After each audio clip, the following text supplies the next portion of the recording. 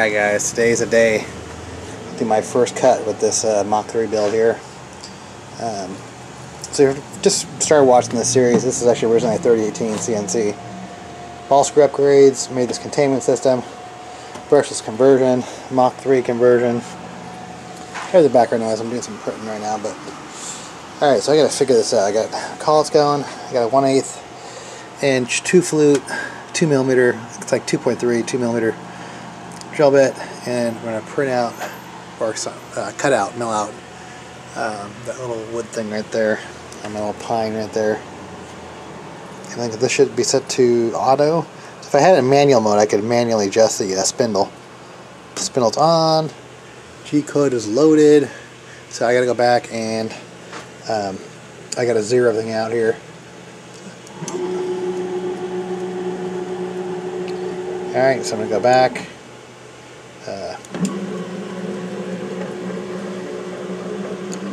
Alright. I really don't know what's going to happen right now. Hope it works. We'll see. Okay, let me zero this out. So the Y0. Then I go back and go back to jogging. So right now I'm in increment mode. I'll go back to this way and make sure I don't snap the bit here.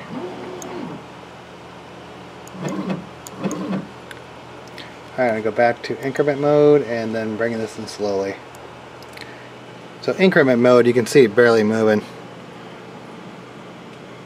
Actually, I just realized I don't know if I know with Gerbil I had to set the actual, like the lead screw pitch. I think I did that already, the steps per millimeter, whatever. I can't remember what it's called. That way, when the thing commands 10mm, it actually goes 10mm, so it goes to the right. Okay, that's. Let me go back off a little bit. Okay, that's probably it. Doesn't have to be perfect. At least for my first cut, it doesn't. So I'm going to zero the X. X is zeroed, and I go back up. Go back to jogging. Bring this up. Bring this over. Now I'm going to set the Z. Okay, I'm going to go back into increments and bring it down slowly. Okay, I think it's probably about good right there. Yeah, eventually I'll do like a probe. Okay, let's set the Z0. Alright. So I'm going to go to XYZ0 right now. See what happens. Ooh. It didn't go up though. So on this Mach3, it's called Save Z. Save Z setup. I'm going to allow Save Z moves, and let's try that. I guess I could manually specify too. Put that one. Let's do 2. I'm assuming millimeters. That's what my thing is done. And let's go to. So when I go to that, it should bring it up.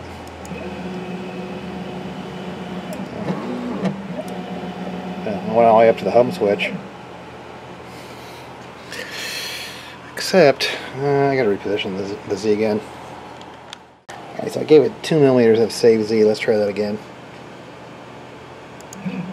Up 2mm, back over to the Z. Alright. Alright, I'm gonna keep my fingers crossed here. I mean, hopefully I'm good. It's not an expensive bit, so. Alright, so let's try it. Let's see what happens. So I do actually have my coolant, so my coolant should come on. M8, and the M8 command should turn off my air pump back there. And then I'm running at 12,500 RPM. We'll see that here. So, guess we'll find out. Here goes nothing. Okay, let's see. Okay, that loud noise was my air pump.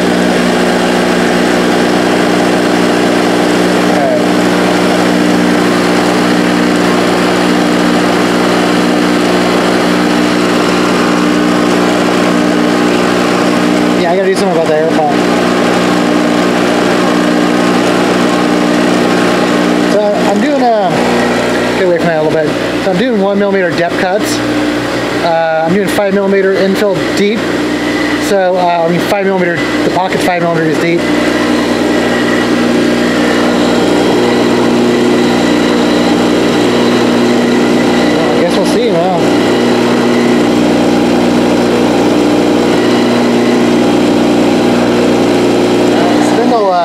pretty accurate. I mean, I said 12,500. We're right in that range, about 100 degrees or 100 RPM off.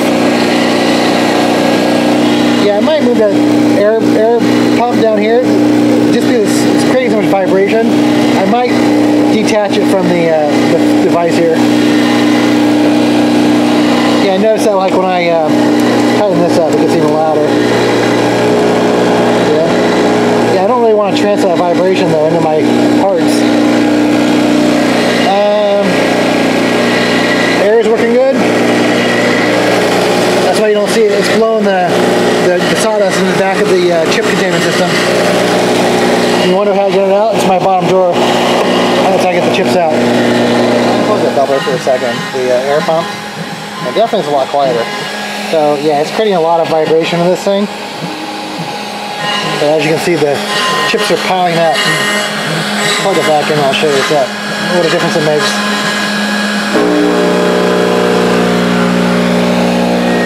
So, still chugging away here. I mean, my containment system does pretty good catching most of the stuff. I mean, with aluminum, it really catches most of it. I mean, there is a little bit of... The aluminum is heavier, so it wants to sit at the bottom. But yeah, I'm just getting familiar with how this thing operates, what it looks like when it's running. Just looking out for alarms, warnings. Yeah, I know there's a lot of noise. I'm not sure if you can hear me, but I know why this thing's not centered now. I was kind of wondering why it's more on the left side than the right side. Well, it's because in the stock tab, I put down 110, and the part's actually 120. So I might cut it into my vise when it cuts it out the outside, the 2D pocket.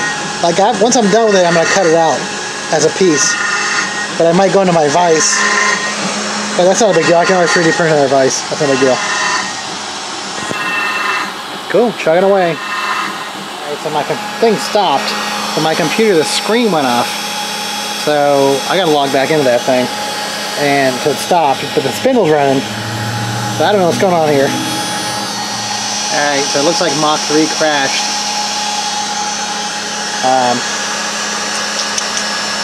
It's kind of a bummer. So it crashed when my computer went to. It didn't go to sleep. But when it went to turn the monitor off to save power, it crashed Mach3. So that's something to know for the future. So I'm going to turn off the screensaver. Which is not even a screensaver, it just shuts off the monitor. That's all. One thing I did it's interesting that when it did crash, it kept the spindle running. That's actually why I can just turn off it with my. That's why I created the manual on and off button up here in the front.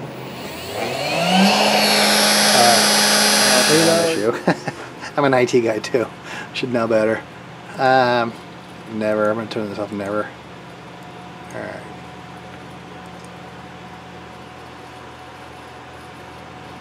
Alright, double check. Make sure that's saved. Never, never. Okay. Alright, I'm going to reload a piece of wood on. Now I can actually at least get it straight now. That way I'm not going to cut into the vise. So, alright. Start over. So, got the new piece of loaded here. And if you're wondering why I actually even went to the bubbler here, well, I mean, I do actually have a pretty big air compressor, 60 gallon. But it's pretty uncool to my neighbors. We have it running 24/7 for hours. Yeah, it's pretty loud. So, yeah, that's why I wanted to keep this whole thing a lot quieter, so I could run at nighttime too. All right. All right. So I put a bigger piece of material on there, 150 millimeter, and I also updated that in Fusion 360. So now it should hopefully print more towards the center, and when I do the final part cutout, hopefully it's not going to hit the vise. All right, round 2.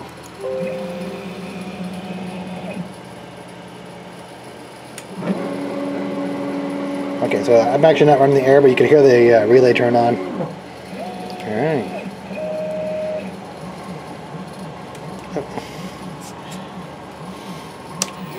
I had my spindle manual. It's actually nice having the controls up here. Yeah. I have my feet rate. I guess I have it more aggressive, I guess. I don't know if we're changing anything in Fusion though. Go back and take a look at it. I mean, it looks a lot more aggressive. Well, it's moving faster. extra part that I bring out right here makes it so much more stable. I used to have some crazy vibration in here. You know, like lots of loud vibration. Vibration's totally gone now in there. Yeah, I'm not sure what's going on, but it's doing the same routine again. Alright, so I think I know what's up. I think it's doing a finishing pass.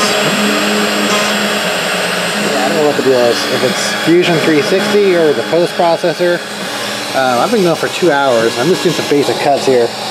But it keeps on going through and it feels like it's almost like it's doing like a final cut or something, like not like a roughing, but like a final pass. But I mean, I'm only up to here, and this thing's still running all kinds of G code here. So, alright guys, I just realized that this thing is finally going to start in the O right here. This thing is actually 404,000 lines of G code. Open it up in an editor.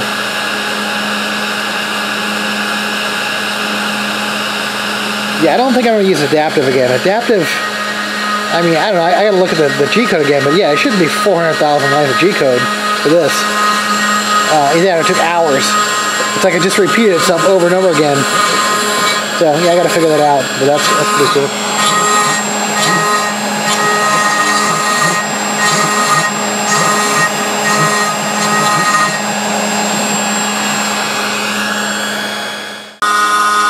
How about snap that bit? Get me outside.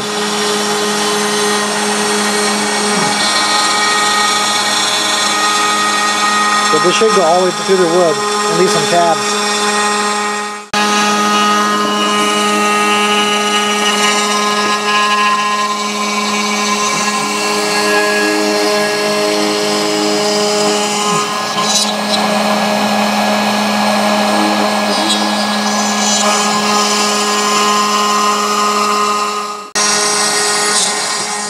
Yeah, now it's tracing tabs.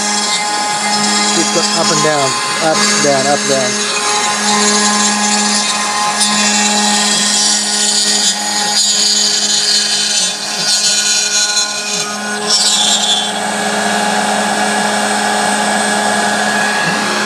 Hi guys.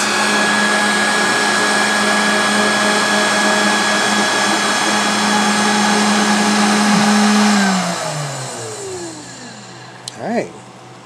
So that was the first successful job on this Mach3 3018. Yeah, I mean I mean I didn't mean to run 5 hours, but so the steppers didn't get too hot. I mean they're hot, but you don't want them. You don't want to if you undervolt them, then you're going to start skipping steps. So you know, undercurrent them. So I mean they're warm. Also, I don't even have a fan right now. I don't have my cover on, but those are not even. I mean they're just slightly warm. The drivers. I mean, a lot of this stuff is for me just blowing my mouth in there. I mean, I disabled the pump just because it was so loud. I'm gonna probably take that off there, move it down, back down. Then a little sawdust here and there.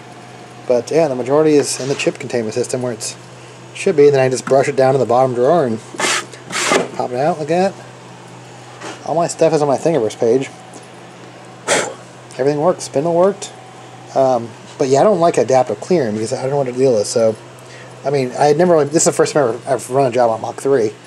I'd done lots of jobs on Gerbil. But yeah, I don't know why it took so long. It took like literally went through so many repeated cutouts, but just taking off a little bit off the edge every single time. But 404,000 lines of G code. I think I'm about to do like the, it's not adaptive, but it's more like the 2D contour. I'll try that next. But, alright, let's bring this forward. We'll take a better look at it. Bring this forward. Lights look pretty good. Alright, guys. Having fun. Cool.